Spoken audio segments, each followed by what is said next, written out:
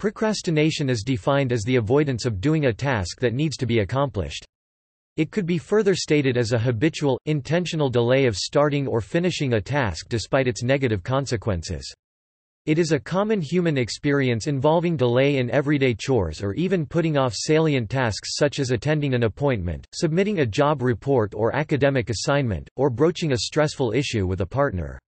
Although typically perceived as a negative trait due to its hindering effect on one's productivity, often associated with depression, low self-esteem, guilt and inadequacy, it can also be considered a wise response to certain demands that could present risky or negative outcomes or require waiting for new information to arrive. From a cultural perspective, students from both Western and non-Western cultures are found to exhibit academic procrastination, but for different reasons. Students from Western cultures tend to procrastinate in order to avoid doing worse than they have done before or from failing to learn as much as they should have. Whereas students from non-Western cultures tend to procrastinate in order to avoid looking incompetent, or to avoid demonstrating a lack of ability in front of their peers. Also, regarding the aspect of culture, it is important to consider how different cultural perspectives of time management can impact procrastination. For example, in cultures that have a multi-active view of time, people tend to place a higher value on making sure a job is done accurately before finishing. In cultures with a linear view of time, people tend to designate a certain amount of time on a task and stop once the allotted time has expired. Various types of procrastination, such as academic, non-academic, or behavioral, indecisive, have their own underlying causes and effects. The most prominent explanation in present literature draws upon intemporal discounting, task averseness, and certain personality traits such as indecisiveness and distractibility as the common causes of procrastination. A study of behavioral patterns of pigeons through delayed reward suggests that procrastination is not unique to humans, but can also be observed in some animals.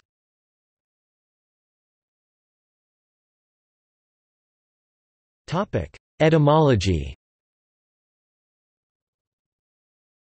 Latin, procrastinare, pro, forward, with crastinus, till next day, from crass, tomorrow.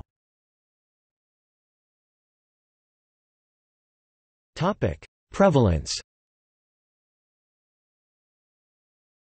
In a study of academic procrastination from the University of Vermont, published in 1984, 46% of the subjects reported that they always, or nearly always, procrastinate writing papers, while approximately 30% reported procrastinating studying for exams and reading weekly assignments by 28% and 30% respectively.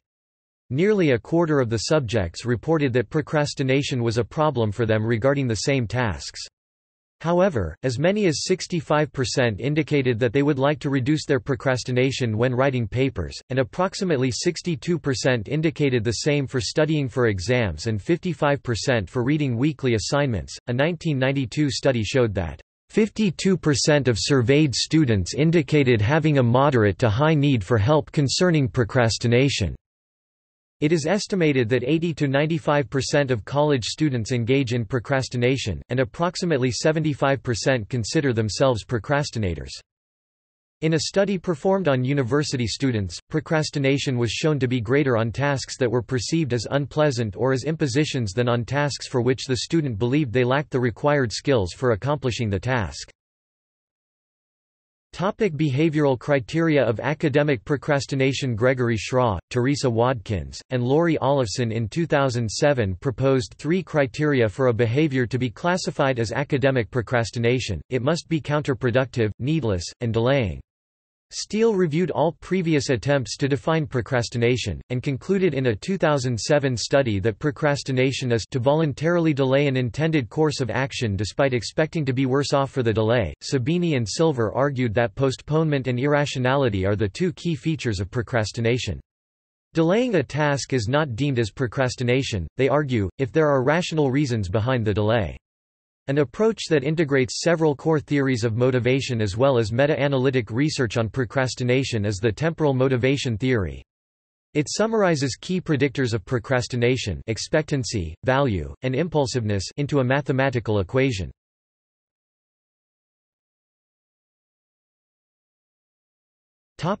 Psychological perspective.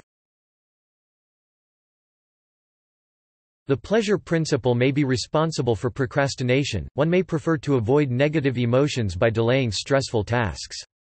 As the deadline for their target of procrastination grows closer, they are more stressed and may, thus, decide to procrastinate more to avoid this stress.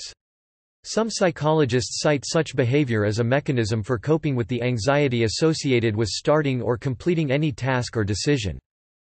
Piers Steele indicated in 2010 that anxiety is just as likely to induce people to start working early as late, and that the focus of studies on procrastination should be impulsiveness. That is, anxiety will cause people to delay only if they are impulsive.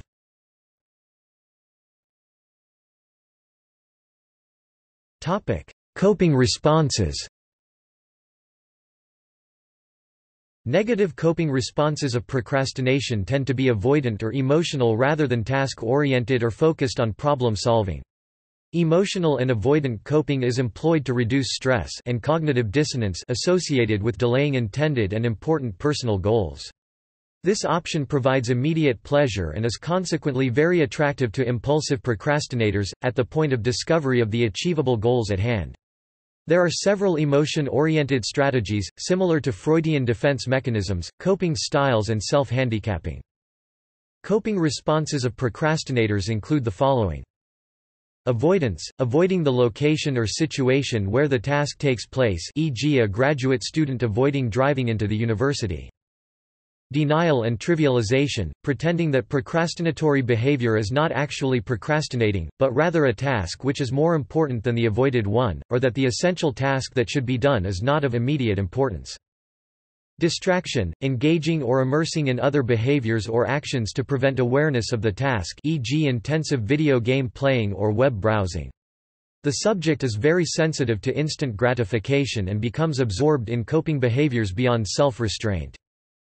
Descending counterfactuality – comparing consequences of one's procrastinatory behavior with others' worse situations, e.g. Yes, I procrastinated and got a B- in the course, but I didn't fail like one other student did. Valorization – pointing in satisfaction to what one achieved in the meantime while one should have been doing something else. Blaming – delusional attributions to external factors, such as rationalizing that the procrastination is due to external forces beyond one's control, e.g., I'm not procrastinating, but this assignment is tough. Mocking – using humor to validate one's procrastination. The person uses slapstick or slipshod methods to criticize and ridicule others striving towards the goal. Task or problem-solving measures are taxing from a procrastinator's outlook. If such measures are pursued, it is less likely the procrastinator would remain a procrastinator. However, pursuing such measures requires actively changing one's behavior or situation to prevent and minimize the reoccurrence of procrastination.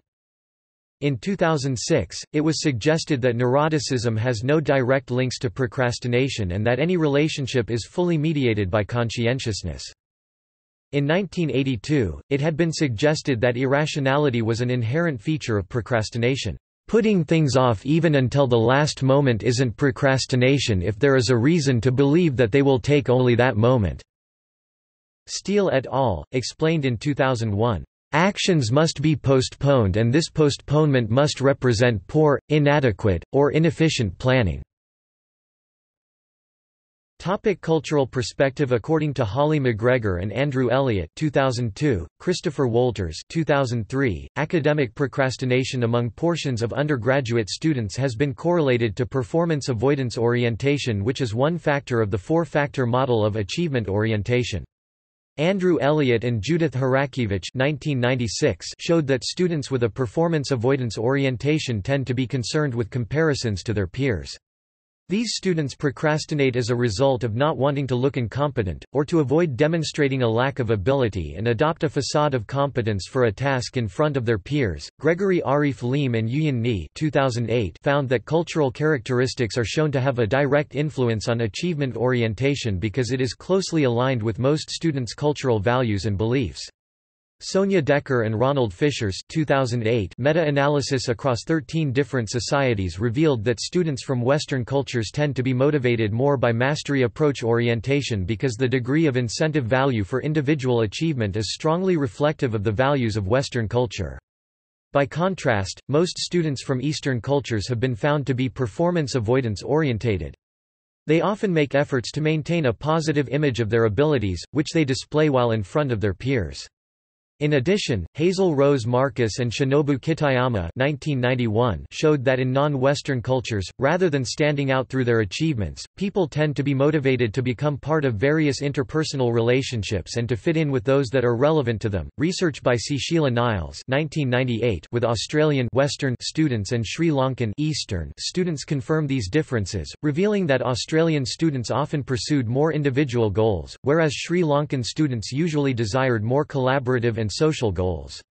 Multiple studies by Kuo-Shu Yang and Nbang Yu 1987, 1988, 1990 have indicated that individual achievement among most Chinese and Japanese students are measured by a fulfillment of their obligation and responsibility to their family network, not to an individual accomplishment. Yang and Yu 1987 have also shown that collectivism and Confucianism are very strong motivators for achievement in many non-Western cultures because of their emphasis on cooperation in the family unit and community. Guided by these cultural values, it is believed that the individual intuitively senses the degree of pressure that differentiates his or her factor of achievement orientation.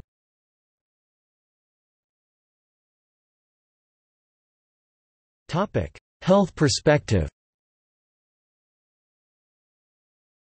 To a certain degree it is normal to procrastinate, and it can be regarded as a useful way to prioritize between tasks, due to a lower tendency of procrastination on truly valued tasks for most people. On the other hand, excessive procrastination can become a problem and impede normal functioning. When this happens, procrastination has been found to result in health problems, stress, anxiety, sense of guilt and crisis, as well as loss of personal productivity and social disapproval for not meeting responsibilities or commitments. Together these feelings may promote further procrastination, and for some individuals procrastination becomes almost chronic. Such procrastinators may have difficulties seeking support due to procrastination itself, but also social stigma and the belief that task aversion is caused by laziness, lack of willpower or low ambition. In some cases problematic procrastination might be a sign of some underlying psychological disorder, but not necessarily. Research on the physiological roots of procrastination have been concerned with the role of the prefrontal cortex, the area of the brain that is responsible for executive brain functions such as impulse control, attention and planning. This is consistent with the notion that procrastination is strongly related to such functions, or a lack thereof. The prefrontal cortex also acts as a filter, decreasing distracting stimuli from other brain regions. Damage or low activation in this area can reduce one's ability to avert diversions, which results in poorer organization, a loss of attention, and increased procrastination.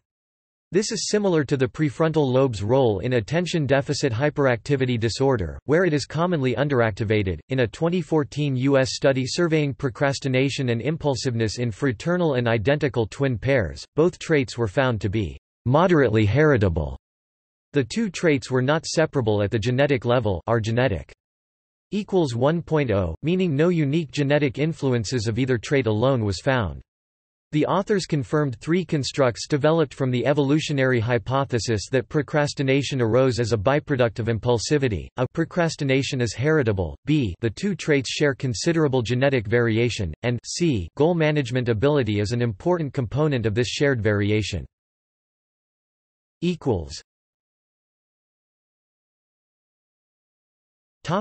Management.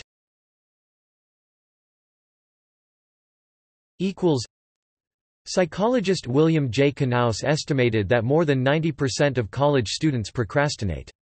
Of these students, 25% are chronic procrastinators and typically abandon higher education, college dropouts. Perfectionism is a prime cause for procrastination because pursuing unattainable goals, perfection, usually results in failure. Unrealistic expectations destroy self-esteem and lead to self-repudiation, self-contempt, and widespread unhappiness.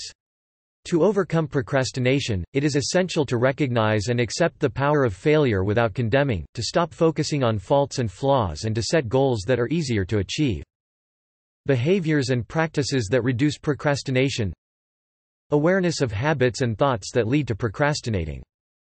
Seeking help for self-defeating problems such as fear, anxiety, difficulty in concentrating, poor time management, indecisiveness, and perfectionism. Fair evaluation of personal goals, strengths, weaknesses, and priorities. Realistic goals and personal positive links between the tasks and the concrete, meaningful goals.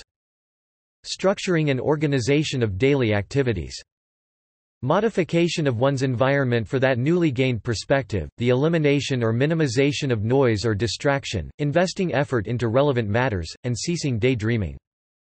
Disciplining oneself to set priorities. Motivation with enjoyable activities, socializing and constructive hobbies. Approaching issues in small blocks of time, instead of attempting whole problems at once and risking intimidation. To prevent relapse, reinforce preset goals based on needs and allow yourself to be rewarded in a balanced way for accomplished tasks. Making a plan to complete tasks in a rigid schedule format might not work for everyone. There is no hard and fast rule to follow such a process if it turns out to be counterproductive. Instead of scheduling, it may be better to execute tasks in a flexible, unstructured schedule which has time slots for only necessary activities. Piers Steele suggests that better time management is a key to overcoming procrastination, including being aware of and using one's power hours, being a morning person or night owl. A good approach is to creatively utilize one's internal circadian rhythms that are best suited for the most challenging and productive work. Steele states that it is essential to have realistic goals, to tackle one problem at a time and to cherish the small successes. Brian O'Leary supports that, "Finding a work-life balance may actually help us find ways to be more productive," suggesting that dedicating leisure activities as motivation can increase one's efficiency at handling tasks. After contemplating his own procrastination habits, philosopher John Perry authored an essay entitled, "Structured Procrastination," wherein he proposes a cheat method as a safer approach for tackling procrastination, using a pyramid scheme to reinforce the unpleasant tasks needed to be completed in a quasi-prioritized order.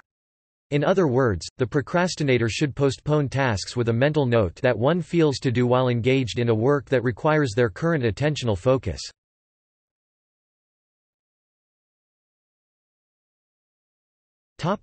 Severe and negative impact. For some people, procrastination can be persistent and tremendously disruptive to everyday life. For these individuals, procrastination may be symptomatic of a psychological disorder. Procrastination has been linked to a number of negative associations, such as depression, irrational behavior, low self-esteem, anxiety and neurological disorders such as ADHD. Others have found relationships with guilt and stress. Therefore, it is important for people whose procrastination has become chronic and is perceived to be debilitating to seek out a trained therapist or psychiatrist to investigate whether an underlying mental health issue may be present. With a distant deadline, procrastinators report significantly less stress and physical illness than do non-procrastinators. However, as the deadline approaches, this relationship is reversed. Procrastinators report more stress, more symptoms of physical illness, and more medical visits, to the extent that, overall, procrastinators suffer more stress and health problems.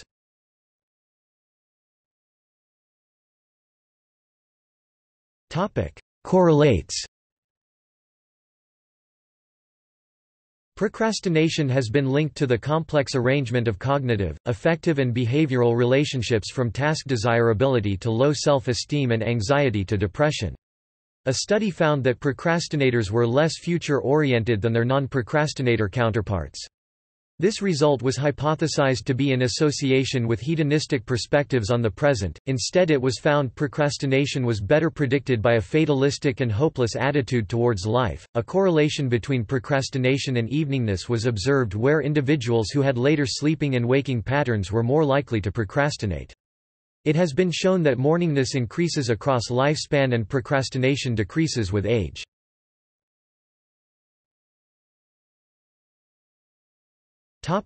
Perfectionism. Traditionally, procrastination has been associated with perfectionism, a tendency to negatively evaluate outcomes and one's own performance, intense fear and avoidance of evaluation of one's abilities by others, heightened social self-consciousness and anxiety, recurrent low mood, and workaholism. However, adaptive perfectionists, egosyntonic perfectionism, were less likely to procrastinate than non-perfectionists, while maladaptive perfectionists, who saw their perfectionism as a problem, egodystonic perfectionism, had high levels of procrastination and anxiety. In a regression analysis study of Steele, from 2007, it is found that mild to moderate perfectionists typically procrastinate slightly less than others, with the exception being perfectionists who were also seeking clinical counseling. Academic. According to an educational science professor, Hatise Odachi, academic procrastination is a significant problem during college years in part because many college students lack efficient time management skills in using the Internet. Also, Odachi notes that most colleges provide free and fast 24-hour Internet service which some students are not usually accustomed to, and as a result of irresponsible use or lack of firewalls these students become engulfed in distractions, and thus in procrastination. Student syndrome refers to the phenomenon where a student will begin to fully apply themselves to a task only immediately before a deadline. This negates the usefulness of any buffers built into individual task duration estimates. Results from a 2002 study indicate that many students are aware of procrastination and accordingly set binding deadlines long before the date for which a task is due. These self-imposed binding deadlines are correlated with a better performance than without binding deadlines, though performance is best for evenly spaced external binding deadlines. Finally, students have difficulties optimally setting self-imposed deadlines, with results suggesting a lack of spacing before the date at which results are due. In one experiment, participation in online exercises was found to be 5 times higher in the final week before a deadline than in the sum total of the first 3 weeks for which the exercises were available. Procrastinators end up being the ones doing most of the work in the final week before a deadline. Other reasons cited on why students procrastinate include fear of failure and success, perfectionist expectations, as well as legitimate activities that may take precedence over school work, such as a job. Procrastinators have been found to receive worse grades than non-procrastinators. Tice et al. 1997 report that more than 1/3 of the variation in final exam scores could be attributed to procrastination. The negative association between procrastination and academic performance is recurring and consistent. Howell et al. 2006 found that, though scores on 2 widely used procrastination scales were not significantly associated with the grade received for an assignment, self-report measures of procrastination on the assessment itself were negatively associated with grade. In 2005, a study conducted by Angela Chu and Jin Nam Choi and published in the Journal of Social Psychology intended to understand task performance among procrastinators with the definition of procrastination as the absence of self-regulated performance, from the 1977 work of Ellis and Knaus. In their study they identified 2 types of procrastination, the traditional procrastination which they denote as passive, and active procrastination where the person finds enjoyment of a goal-oriented activity only under pressure. The study calls this active procrastination positive procrastination, as it is a functioning state in a self-handicapping environment. In addition, it was observed that active procrastinators have more realistic perceptions of time and perceive more control over their time than passive procrastinators, which is considered a major differentiator between the 2 types. But surprisingly, active and passive procrastinators showed similar levels of academic performance. The population of the study was college students and the majority of the sample size were women and Asian in origin. Comparisons with chronic pathological procrastination traits were avoided. Different findings emerge when observed and self-reported procrastination are compared. Steele et al. Constructed their own scales based on Silver and Sabini's irrational and postponement criteria. They also sought to measure this behavior objectively. During a course, students could complete exam practice computer exercises at their own pace, and during the supervised class time could also complete chapter quizzes. A weighted average of the times at which each chapter quiz was finished formed the measure of observed procrastination, whilst observed irrationality was quantified with the number of practice exercises that were left uncompleted. Researchers found that there was only a moderate correlation between observed and self-reported procrastination (R). 0.35. There was a very strong inverse relationship between the number of exercises completed and the measure of postponement R. -0.78. Observed procrastination was very strongly negatively correlated with course grade R.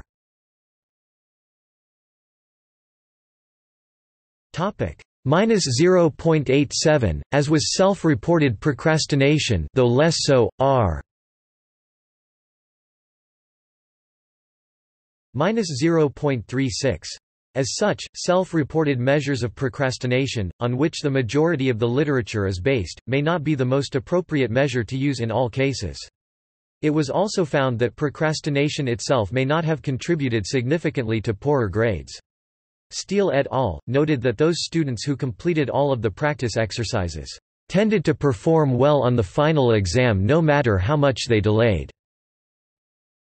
Procrastination is considerably more widespread in students than in the general population, with over 70% of students reporting procrastination for assignments at some point.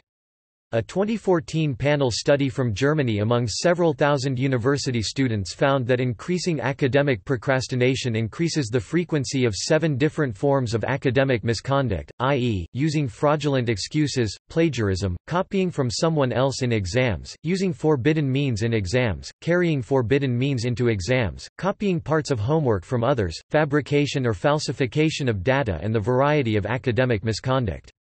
This study argues that academic misconduct can be seen as a means to cope with the negative consequences of academic procrastination such as performance impairment. See also